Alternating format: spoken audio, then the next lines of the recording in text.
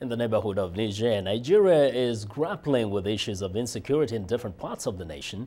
In the second part of my interview with Nigeria's former President Olusegun Obasanjo, I asked him why the situation has persisted. Yes, we have some element of insecurity in Nigeria.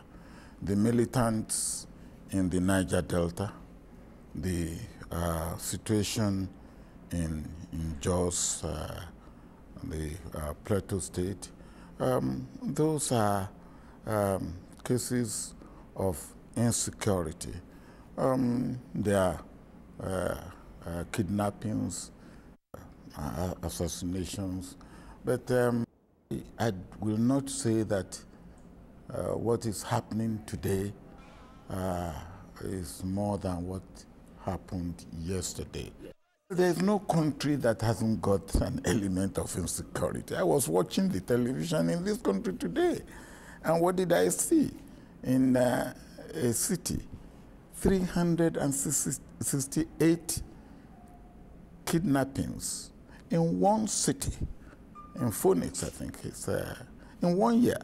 That's more than one kidnapping per day. But you don't hear about it. That doesn't make the United States of America unlivable or absolutely insecure. So we have these things almost everywhere. Now, it's when it happens in Africa, and we exaggerate it. Now, I'm not saying that we should not do something about insecurity. Now that you put it together with the state of insecurity and compared that situation with what happens in America, perhaps what raises the concern of many, not only Nigerians, but even other people elsewhere, is the fact that as compared to, say, the United States of America, the security apparatus never seem to really be effective. We don't see investigations that lead to some conclusions. We are doing something about the militants in the Niger Delta.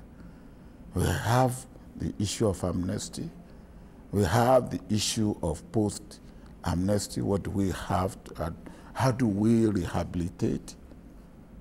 How do we retrain and absorb them or integrate them into the society?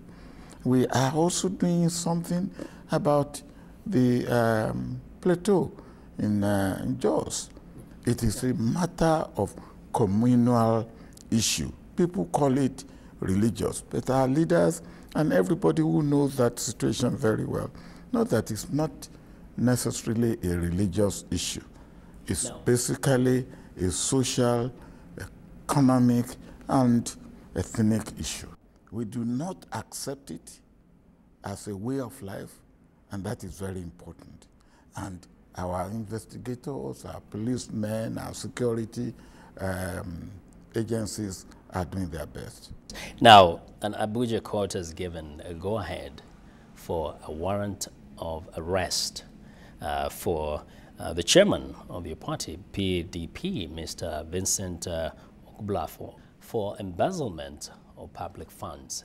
How does this affect your party? We believe in rule of law in Nigeria, and we work very much along that. And there's nobody above the law in Nigeria, for all I know. So if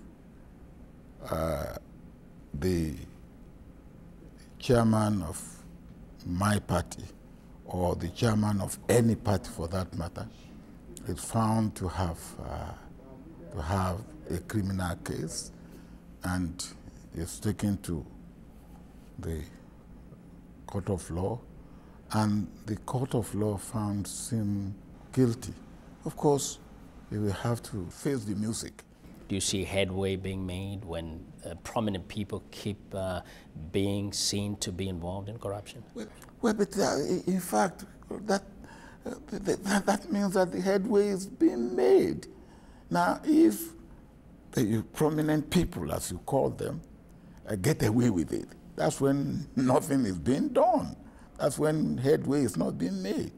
But when you find prominent people those that one will call untouchable being touched, then we are making progress.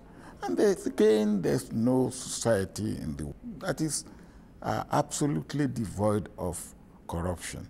What we are saying in our own country is that corruption should not be accepted as a way of life.